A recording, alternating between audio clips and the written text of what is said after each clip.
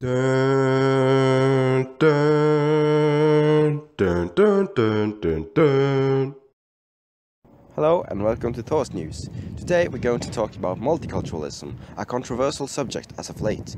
We have travelled for miles upon miles to reach our final destination, the land of multiculturalism, also known as Brick Lane. Brick Lane, the street formerly known as Whitechapel Lane, is a street in East London. Its name derives from the many brick and tile buildings through the street. It is often referred to as a melting pot, with immigrants settling down as early as in the 17th century. It has been home to Jews, Irish, Russian, French and Polish people. Today, Brick Lane, often called Banglatown, is comprised mostly of Bangladeshis that started settling down in the 1960s, while the Jewish immigration was declining. The rest of the population in Brick Lane consists mostly of a mix of Asians, Indians and British people.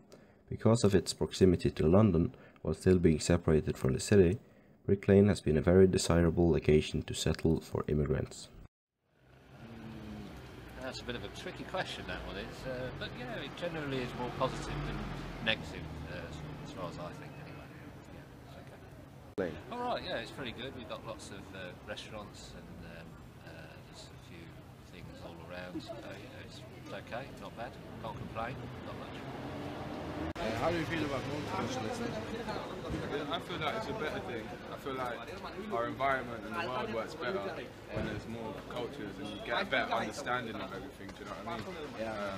I'm forward with that, definitely. How was life here? In London? Yeah. I mean, I'm from originally South London, so it's a lot different in East London compared to South. You're still going to have a lot of segregation everywhere you go, but I mean, with London, there's so many different cultures that you're bound to try some new food, meet some new girls that are from another country and stuff. You know, it's fun, man. Yeah, that's good. Yeah, man.